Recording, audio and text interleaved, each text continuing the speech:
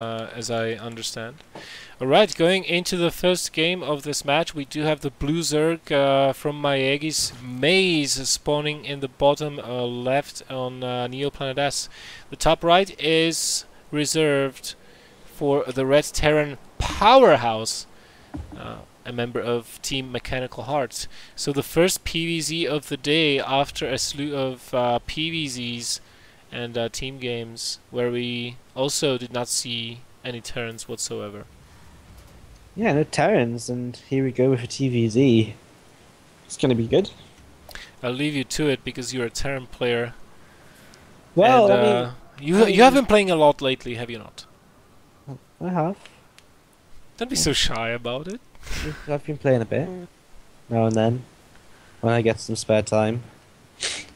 I've been playing a bit of Terran and streaming it and whatnot, but I mean, I think I kind of like TVZ at the minute. It's the problem I currently have with TVZ is like the kind of meta game is to go buy or mine, but I really don't think it's going to stay like that for too long because the problem with mines is as soon as Zergs realize how to not run all of their units in a clump over mines, they're going to realize that, oh, well, mines are actually pretty rubbish because they don't do much. Like, the most they can realistically do is kind of zone out an area and delay an attack while they send like 2 or 3 lings in first.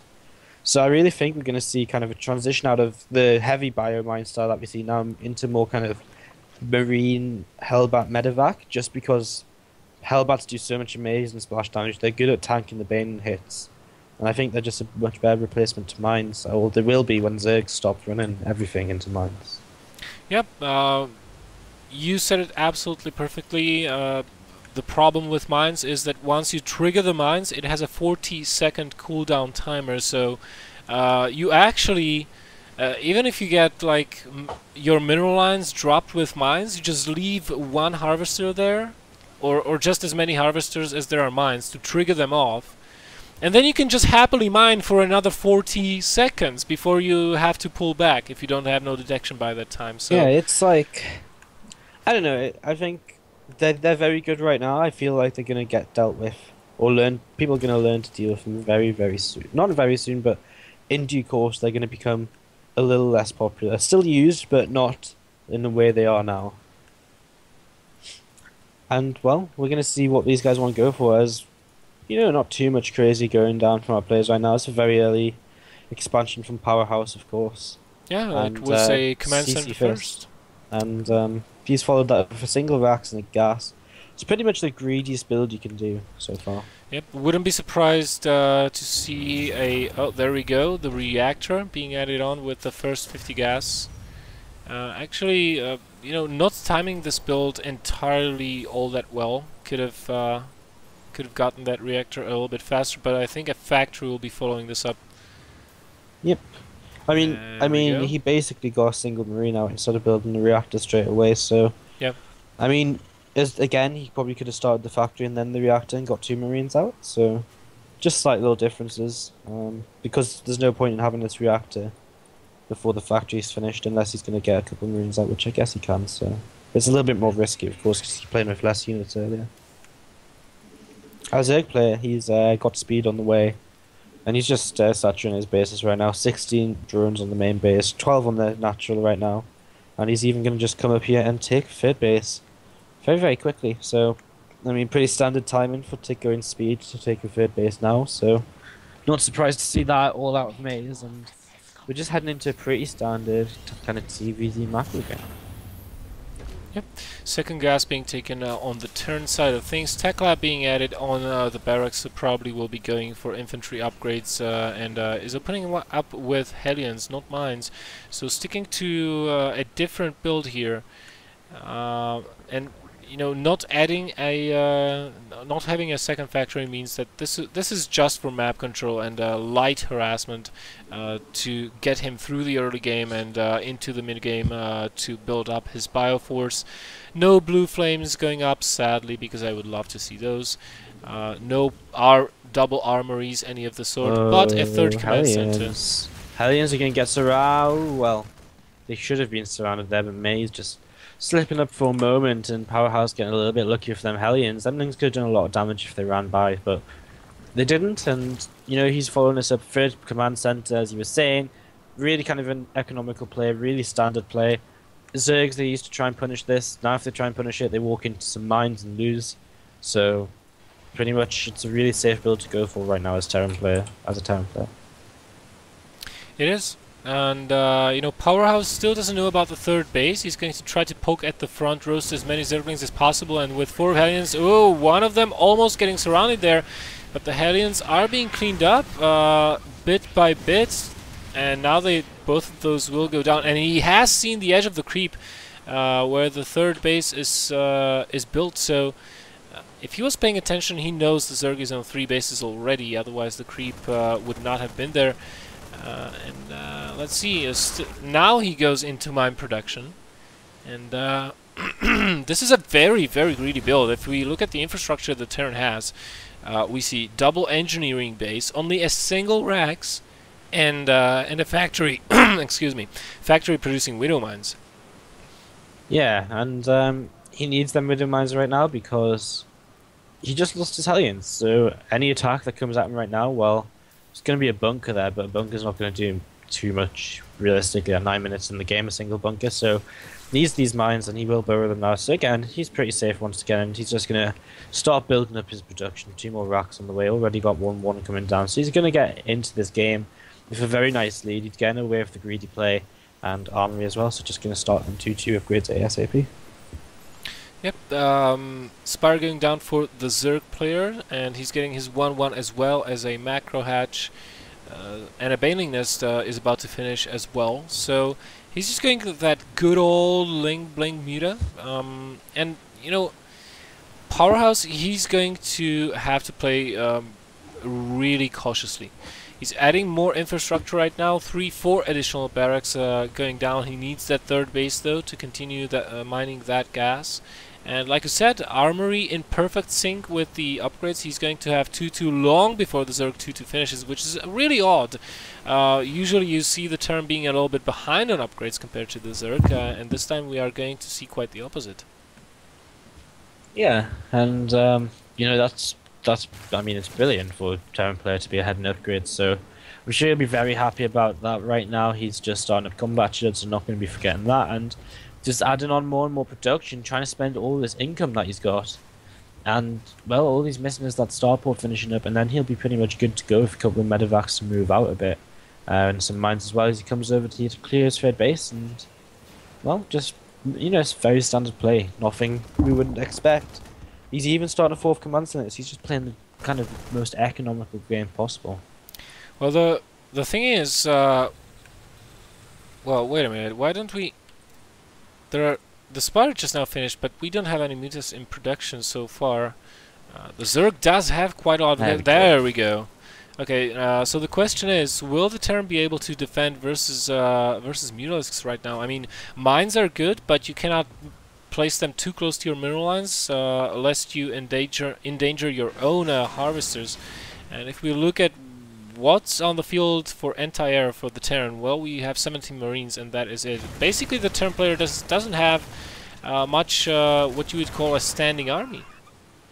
No, but his production's just about to start kicking in. He's got a lot of tech labs on them barracks, so I kind of don't think you need that many tech labs right now. It's better to get reactors, and then as you add on your kind of extra racks for your third base to like deal with your third base economy, then you can add tech labs to deal with the ultras later on. But yeah, I mean, he's got a lot of production out, so it's all of that's gonna start rolling out very soon. But he could add on a couple of turrets. He's got a lot of depots in the back. He's continuously building them, so he just needs a couple of turrets now. As he looks like he's going to take his 4th, and taking his 4th now, that might be a little bit too much, and he's actually going to place that back down as natural, which I think is a good idea, because otherwise he might just be stretched out a little bit too thin.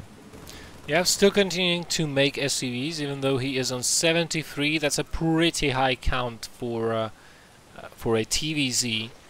But if we look at his income, it is ridiculous, even on just what was 2 bases, now 3 bases. Of course, thanks to mules, because he was muling heavily both his main and his naturals, so those are going to mine out way faster than the Zerg main and natural would.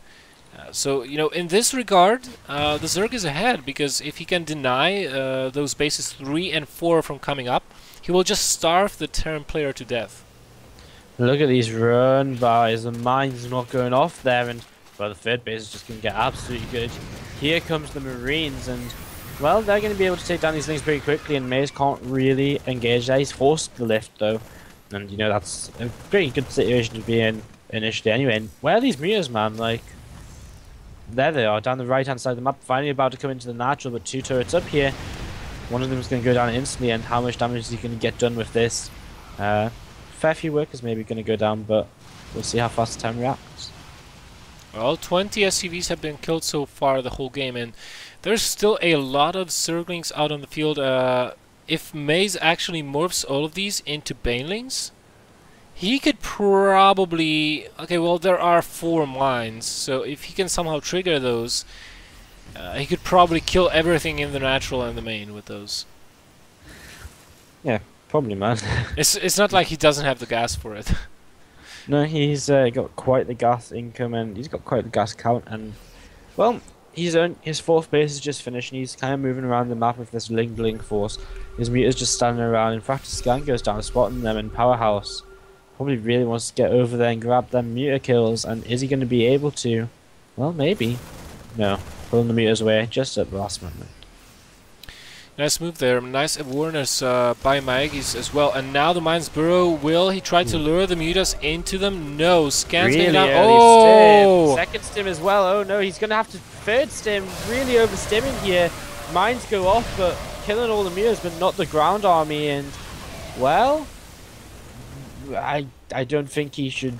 Well, I guess he isn't. 130 survived 160. He stimmed early, and then he stimmed again before he really needed to, and then he stimmed a 3rd time, just a second layer, and that's what really killed him there. He got some really nice mine hits, but... No, not to mention, the mines did splash his own units as well. Nice banding. Oh, that was just beautiful. He was like, I'm going to manually detonate this banding without having detection and kill the mines that way. Absolutely brilliant. And also there were no medevacs with that army, but now the unit composition changed a little bit. We do have medevacs on the field, but we do have this huge swing around trying to target the 3rd, but no, the Zerg is going to come back right now because he sees this small force of Marines pushing out on the creep, but there's just too many Zerglings. Look at this around. There has to be a pickup. There has to be a pickup. There... Oh my goodness. What a massacre. Powerhouseness, I guess, a spot of trouble. I mean, all that Maze really needs to do right now is send a few units up to that 3rd base, and Powerhouse would just be stretched way too thin. He's got a lot of mines, but they're not really in the best of positions right now. I mean, look at this. A few of them just standing outside the natural, a couple of them kind of on the way down to that 4th base, so they're in okay position, but again, just not the best in a nervous around. Pickup going down there a little bit, but I mean, I think in this situation, well, Powerhouse is actually ahead on supply here. Maze isn't really spending his money. There we go, Ultralisk is now going to start coming out, and that's again going to take Maze ahead in this game. But he's a little bit stopped for gas. He needs to get like 4th base gas mining going. Yeah. Also upgrades. If we look at the upgrades, we do see that the turn kind of stopped upgrading a little bit. He's on 3-2 on his infantry, but 3-3 for the Zerg. Will be completing in sync with the Terrans, so he lost his advantage there, and adrenal glands and chitinous plating are on the way as well, so you know, once those ultras hit the field, I think it's going to be curtains, because there's just nothing that Mechanical Hearts Powerhouse can do to counter Mutalisks right now. I mean, he's got a decent number of Marines, he's got a lot of mines, but you know, mines kill ultras so slowly.